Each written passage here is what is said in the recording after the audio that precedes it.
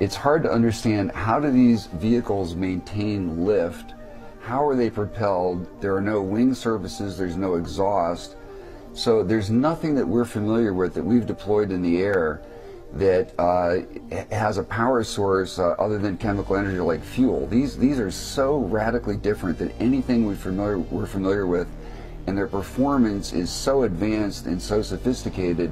It's frankly just baffling. So is it fair to boil it down to two possibilities? Either another country has leapfrogged the United States in technology, or extraterrestrial? Those are the leading hypotheses, yes.